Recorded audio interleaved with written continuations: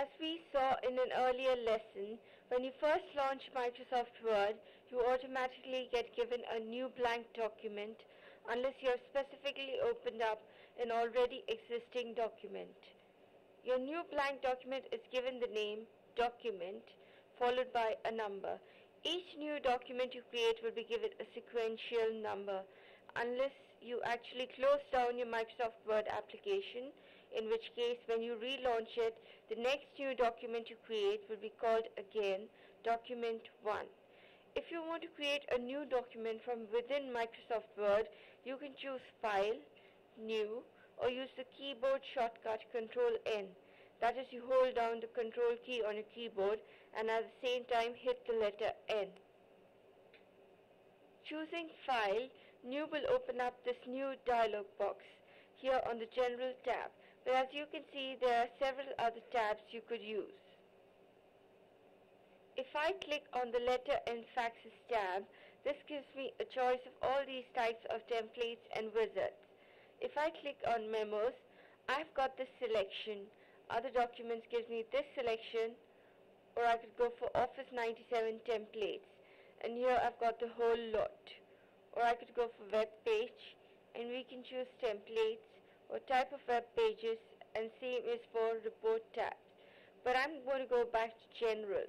I'm going to select Blank Document, and I could either double click on this or I can click the OK button. But just before I click OK, notice here I can choose whether I'm creating a new document or a new template. Now in a later chapter, we'll be looking at templates, how to create one, and also how to use some of the ones that exist here. So for now, we are sticking here with the General tab. I've got a blank document selected, new document here, and I'm just going to click OK.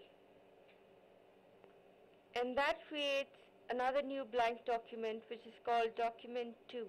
I could of course make use of a toolbar button. This very first one here in the standard toolbar will create a new document for me, and notice how this time I wasn't given the dialog box. It has just created a new blank document which was the same as if I have chosen File, New, and made use of the General tab and this blank document icon just here. I'll click Cancel to go back to that new blank document, and you can see at the top here it's called Document 3. So I now have 3 brand new documents created for me. If I want to hop backwards and forwards between my 3 documents, I can make use of the window menu. Click on that and you can see a list of all of your open documents.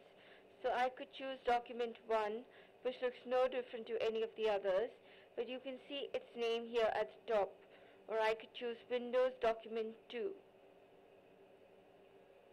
I can choose document from here, or alternatively, if I choose menu command, window, arrange all 3 of my documents are arranged.